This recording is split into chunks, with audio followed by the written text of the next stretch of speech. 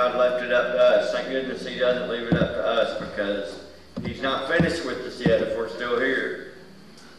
Got things for us to do. You may have pulled up and saw yellow caution tape. The fireman called it caution tape. I was afraid it looked like crime scene tape. But we had a telephone pole out front that held a street light over our street sign, and it's been bent really bad. It's old and been bent for years. I called Georgia Power a few years ago to try to get them to replace it, and they said it wasn't there. But we're paying them for the street light. So the fireman, I called the fireman because there's wires on the ground, but it turns out they're just guide wires. They're not hot. But he even told another fireman, don't step on that, you just never know. So we got this entrance over here. Make sure you use this entrance over here. Hopefully they'll replace that pole this week. I'll follow up with them tomorrow, if not today. A little funny on my phone says, this man standing here, and he says, my wife just turned to me and said, I was talking to you and you yawned 6 times. Am I that boring?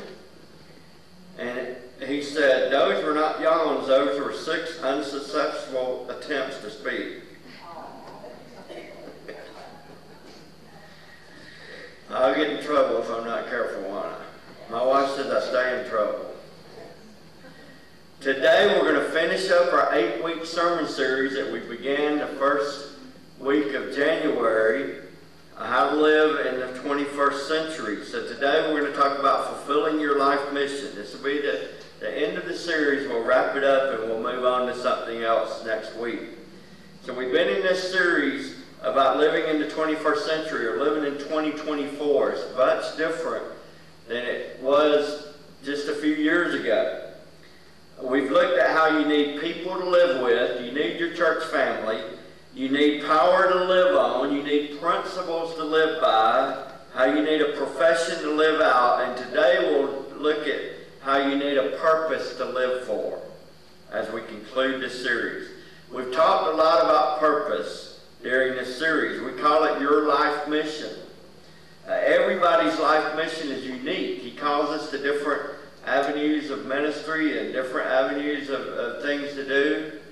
I think I see a Georgia Power truck pulling up out there now, hopefully.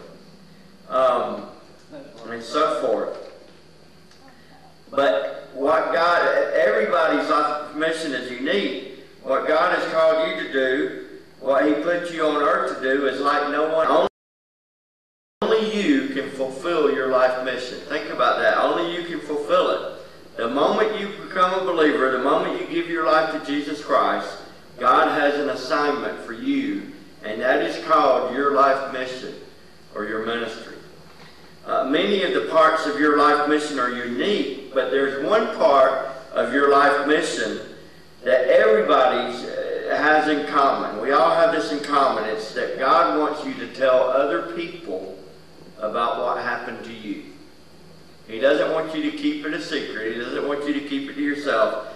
He wants you to tell other people what's happened to you. He wants you to share your testimony, your lifestyle, your witness, the good news. And if you're a Christian, if you're saved, if you're on your way to heaven, then you have good news. You have a wonderful story. The Bible says it like this in Acts 20:24. However, I consider my life worth nothing to me, if only I may finish the race and complete the task the Lord has given me, the task of testifying to the gospel of God's grace. These are words of from the book of Acts. Once I know Jesus Christ, part of my life mission, not all of it, but a major part of it, is that I invite other people into God's family. So there's 4 points to today's message. Number 1, my mission is to invite other people into God's family. My mission is to invite other people into God's family. You do this by witnessing to them, talking to them, telling them about what happened to you. You can also invite them to come to Shadnor First Baptist Church on Easter Sunday, or any Sunday for that matter. Jesus said in John 20:21, as the Father has sent me, so I am sending you. What has He sent us to do? In Acts 1:8 it says, and you will be my witnesses in Jerusalem and in all Judea and Samaria, and to the ends of the earth. This is a very, very important verse. In fact, the church was founded on this verse. This verse not only tells us what we're supposed to do, it tells us where we're supposed to do it. First it says, you will be my witnesses. Well, what does it mean to be a witness? Have you ever watched a court case on TV? I'm sure you have, whether it be a real court case or a make-believe one. We've all seen court cases on TV. A witness is somebody who shares from personal experience. I saw this, or I heard that. Witnessing is simply sharing what God is doing in my life. It's not being a theological expert. It's not being a pastor or a preacher. It's just sharing what God is doing in my life, and we can all do that. God wants you to be a witness. Some people think that, well, that's what preachers or pastors or missionaries do. They're supposed to tell others about Christ. Actually, if you think about it, you are a far better, more effective witness than me. You're far more effective than I will ever be. People expect me to talk about Jesus. When I talk about Jesus Christ, they say, well, you're just a paid professional. We expect you to talk about God. On the other hand, when you talk about God, what God's done in your life, you are the satisfied customer. Think about that. You are the satisfied customer. Now, who has more credibility? Of course, we're all to do this, but people will listen to you more than they will listen to me. You are the authority on your life. Nobody else can share your witness or your story. If you don't do it, that's the part of the life message that God has for you that will never be heard on this earth. And that's a tragedy. If you don't say it, nobody else is going to say it for you. We are to be witnessing, sharing what God has done in our lives and what's happened to us since we became believers. Now, where are we to do it? It says in 4 places: in Jerusalem, in Judea, in Samaria, and in every part of the world. What does that mean? Am I supposed to get on a plane and fly over to Jerusalem to share my faith? No. Remember, when the disciples were hearing these words from Jesus, they were in Jerusalem. So here's the point. Start where you are. Start where you are. Where's your Jerusalem? Your family, your friends, your neighbors, your co-workers. That's your Jerusalem. You start with the people closest to you. You start where you are. You don't have to go somewhere else first. You start with the people in your own sphere of reference. And then it says you go to Judea. Judea was like the county. What is our Judea? South Fulton County, or some of us live in Coweta County or Fayette County. It's like our county.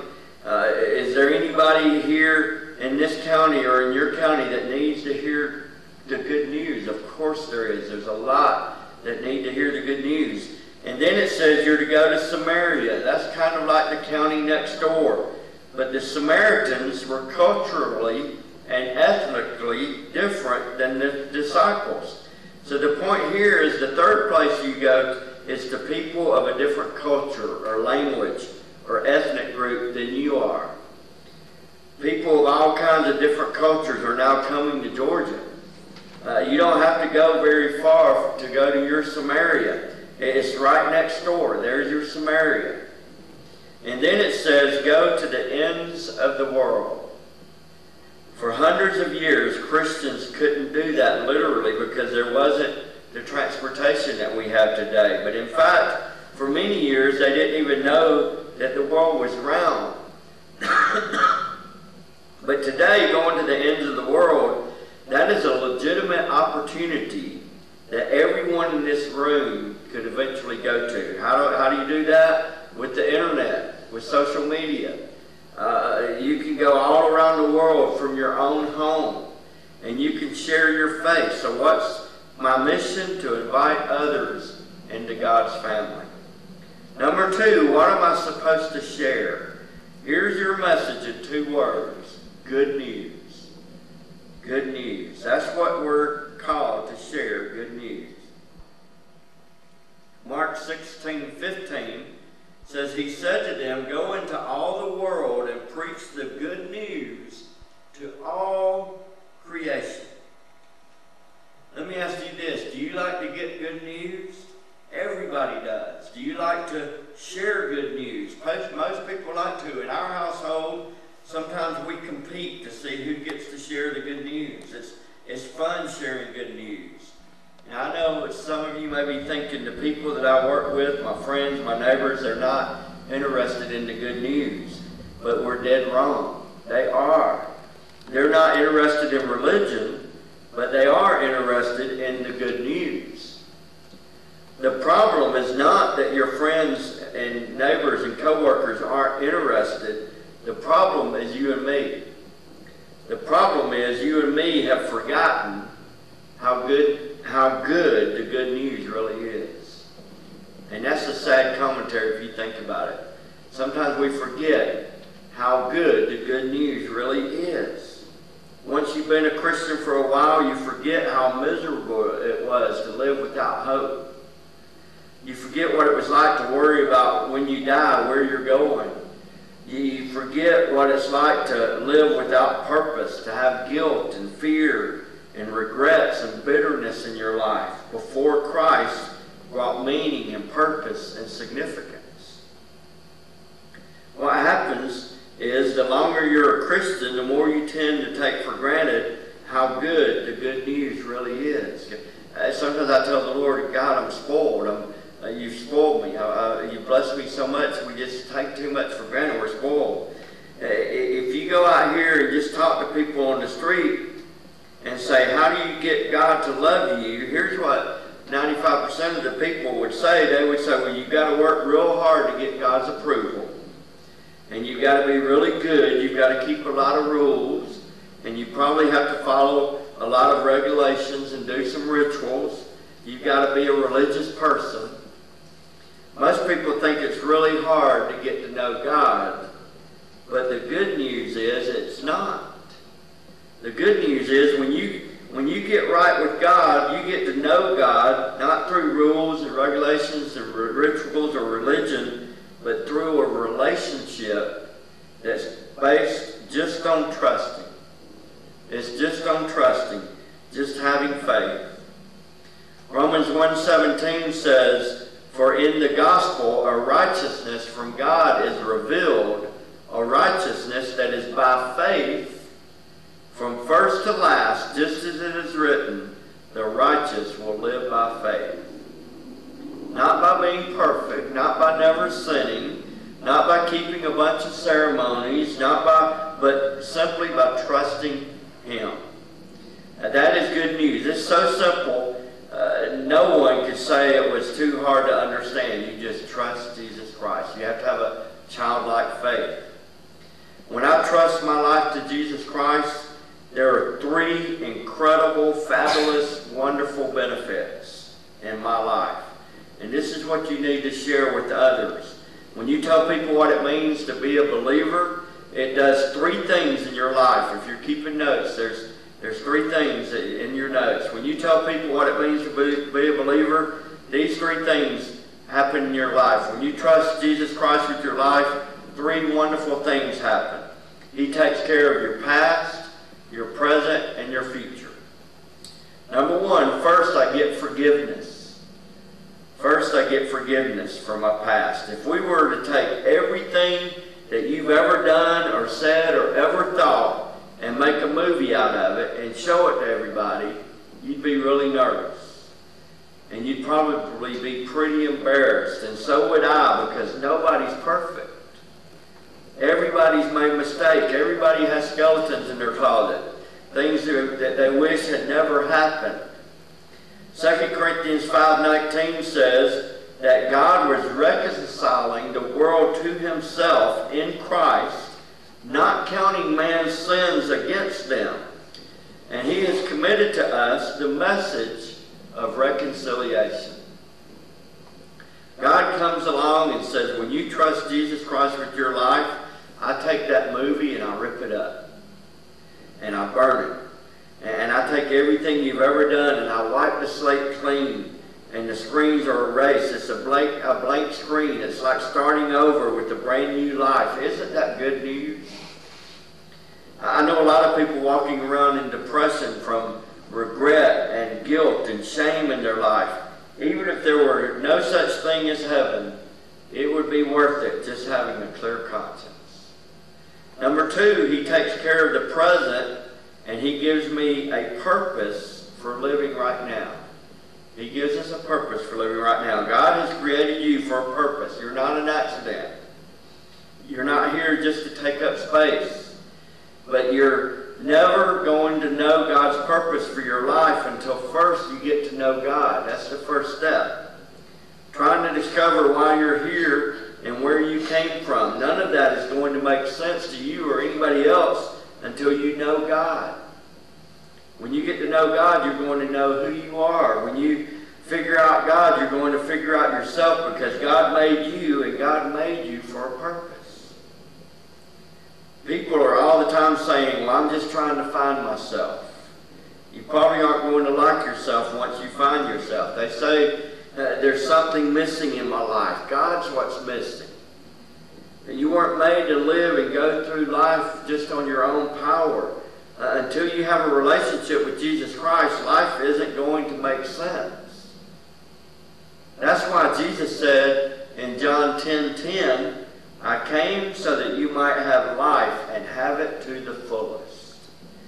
He didn't say, I've come that you might have religion. He said, I've come that you might really live. Why? Because you're not living until you know God. You're not living until you know the purpose that He made you for and begin to fulfill it. Until then, you're just existing. You get up in the morning, you eat breakfast, you get dressed, you go to work, you come home through rush hour traffic, you watch TV and go to bed. And you repeat that over and over. Maybe you relax on the weekends and you go on vacation or two and you say, I'm living. No, you're just existing. You are meant for far more than just your job. You were meant for far more than just making money. God has a mission and a purpose for your life, but you're never going to know it until you get to know Christ. And that's what's sad, watching people who don't know the Lord stumble their way through life, not knowing which way to turn and which way to go. The third thing is you get a future. You get a future, and that's a home in heaven. A home in heaven. It's God's retirement plan, but it's more than that, because you're not going to retire when you get to heaven. There's going to be more stuff, good stuff to do. So God says, I'll give you a home in heaven. Most people hope that they're going to heaven, but they're not sure. Hope isn't good enough. This is too important to not know for sure. Most people in their mind think that the way you get to heaven is by being good enough. And if you do more good in your life than you do bad in your life, then maybe God will grade on a curve and say, okay, come on in. That's the wrong answer. It isn't going to work that way. You're never going to get up into heaven on your own power because you're not good enough. The Bible says that heaven is a perfect place. Think about that. There's no sorrow in heaven, no suffering in heaven, no sin in heaven, no evil, no bad in heaven. It's perfect. So that means only perfect people get to go there. If He let imperfect people into heaven, it wouldn't be perfect anymore. And that leaves me and you out. You're not going to make it into heaven on your own efforts. Forget it. Don't even try. You're not going to get to heaven on your own efforts. There's only one way that you get into heaven, and that's on somebody else's ticket. And since none of us are perfect, God came to earth in human form, in the person of Jesus Christ. He became a human being, and He lived a life of perfection. He showed us how to live. He gave us the example. He died on the cross and paid for our sin, and then went back to heaven. And now you get to get into heaven on His ticket if you trust Him. Romans 6:23 says the gift of God is eternal life in Christ Jesus our Lord. It's a gift. gift. That means you can't earn it, you can't work for it, you can't own it in any way. It's just a free gift. God said you get to know me just by trusting me.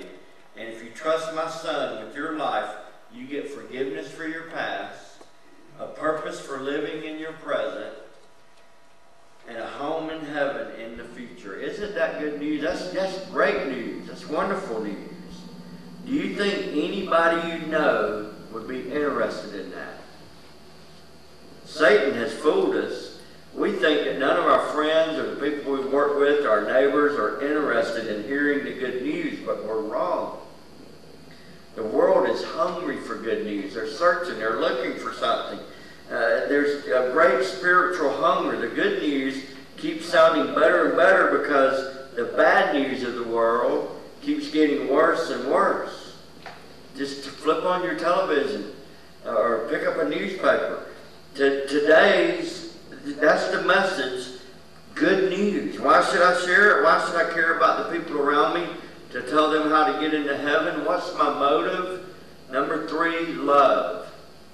Number 3, love. The motive for your mission is love. Love for Jesus and love for other people. 2 Corinthians 5:14 says, for the love of Christ compels us. It launches us. It motivates us. It changes us. It motivates. You can't be the same after you experience the love of Christ. And everybody matters to God. God has never made a person that he didn't love. God made some people that we don't love, and God has made a lot of people that we don't even like, but God loves them. The most despicable person that you can imagine, God still loves them.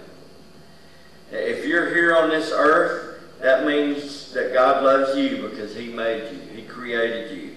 That means we must care because God cares. When you express love for people, it builds a bridge. It opens a door to share the good news. Recently I heard that Jane Roe had become a Christian. Jane Roe, the famous abortion case, Roe versus Wade. She was the test case. A few years ago, she became a believer in Jesus Christ, and as she was telling her story, you could see how her heart had been softened, and she had become a warm, caring, loving individual. And it dawned on me that one person who showed her love and attention, shared the good news with her, one loving relationship, did in Jane Roe's life what all the protests in the world had failed to do: change her mind. You don't change people by protest. You change them by love. And you do that one life at a time. That's the only way you can change society, one life at a time. We love the people. God has put people in your life specifically that he expects you to share the good news with. They're in your life so that you can share it. You are the only Christian that some people might know. If you don't share your story and the good news, who's going to do it? Am I responsible for that person? No. Is the person 2 seats down from you responsible? No. You are responsible for that person. God holds you responsible for the people that he puts in your life to tell the good news. Family, friends, relatives, the people who you come in contact with. Many of you say, well, I'm kind of afraid. I'm afraid to witness, afraid to tell the good news. 2 Timothy 1, 7 and 8 says, for God did not give us a spirit of timidity, but a spirit of power and love and self-discipline. So do not be ashamed to testify about our Lord, or ashamed of me as prisoner, the Apostle Paul, but join with me in suffering for the gospel by the power of God.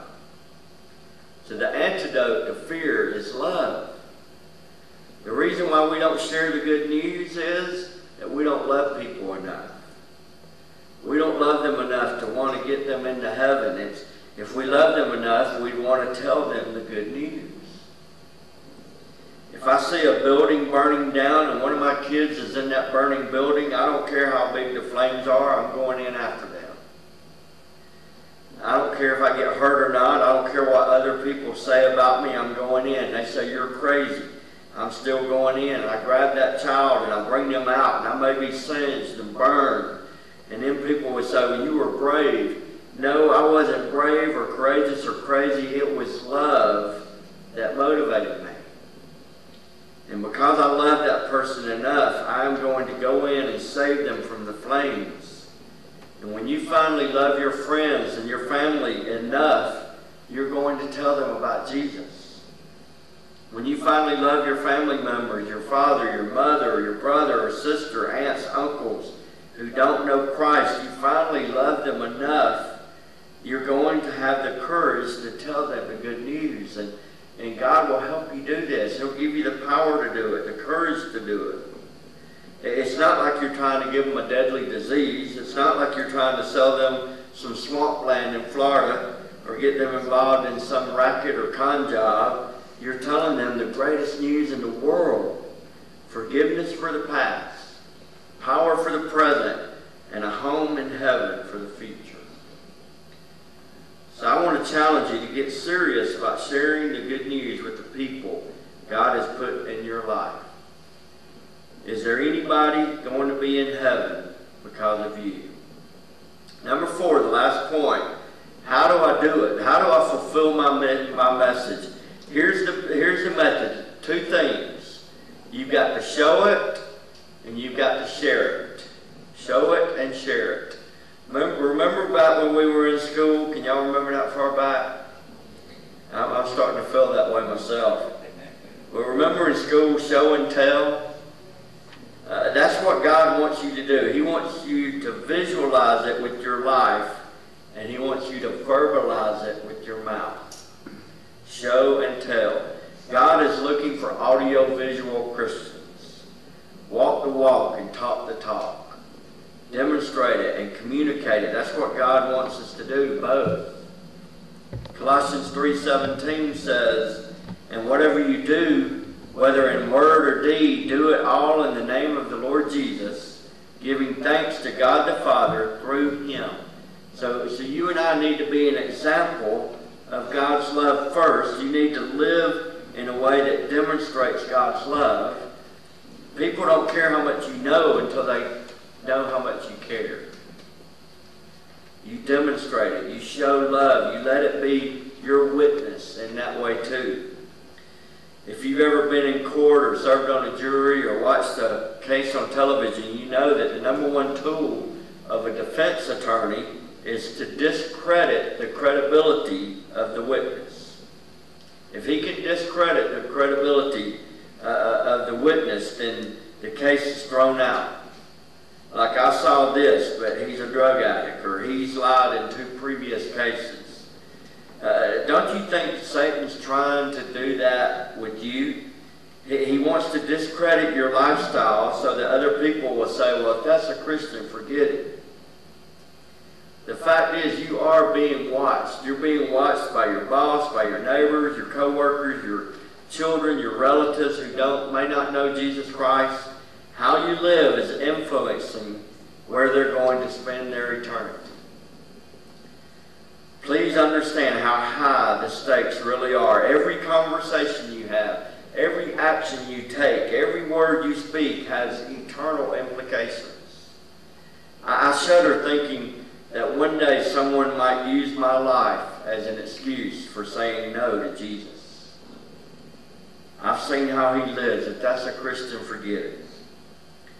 Well, we're talking about life or death here, eternal implications. It's not just your life. You will influence all kinds of people around you by your lifestyle. And you need to show God's love and live in a way that brings credit to God's name. But not only that, I need to tell it. I need to tell it. Tell the good news verbally. Colossians 4:5 says, be wise in the way you act toward outsiders. Make the most of every opportunity. And it's just not enough to live it. You have to go and tell. Some people say, I don't need to tell people, I just live it in front of others. My witness is my life.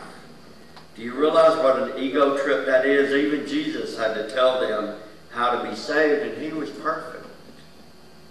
You say, well, my witness is my life. That means you just walk in the room and people look at you and fall flat on their face and repent and accept Christ. I doubt that's going to happen. You got to tell them, be an audio-visual Christian. Your mission is to invite people into God's family. We can sit on the sidelines and do nothing and wait this one out, or we can get involved. So who is it that God has brought into your life that's around you that God expects you to share the good news with? Take advantage of the opportunity that God wants you to use. Psalm 67:2 says that your ways may be known on earth, your salvation among all nations. Invite someone to come to church with you next Sunday, or especially on Easter Sunday, or share the good news. Say, give me a couple minutes to tell you about what God has done in my life. Let's pray. Dear Heavenly Father, we thank you so much that we can come together to worship you and look into your precious word, Lord, and to be challenged to share the good news, Lord. You have been so good to me and everyone in this room. And sometimes we overlook it, or our memories are short, Lord. If we think back to what you've done for each one of us, Lord, number one, Jesus came and laid down his life that you've given us not only eternal life, but abundant life in this lifetime. And Lord, I just pray that we would all be more faithful in sharing it with others that we rub elbows with every day. And that we'll invite them to church this Easter or next Sunday, or that we'll just tell them the good news on our own, Lord, and just tell them what happened to us. Anyone can lead someone to the Lord if they're saved. Just tell them what happened to you when you were saved, when you trusted in Christ as your Savior. And Lord, we just thank you for saving us and for all that you do. In Jesus' sweet name we pray. Amen.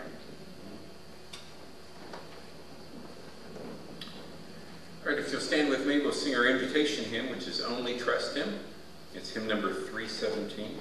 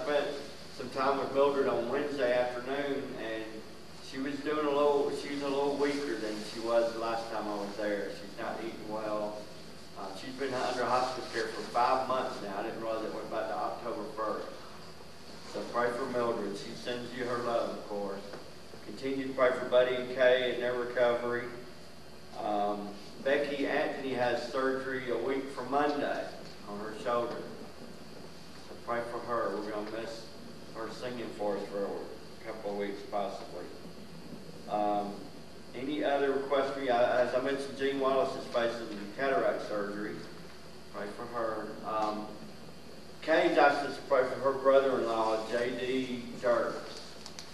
cancer that spread in several places. So pray for him. Sam Jones. Sam Jones, a friend of Wade. My brother-in-law. Brother-in-law, okay. All right, anything else before we dismiss? All right, we'll turn it back over to Jeff. All right, we're going to sing the chorus of Because He Lives, which is hymn number 407.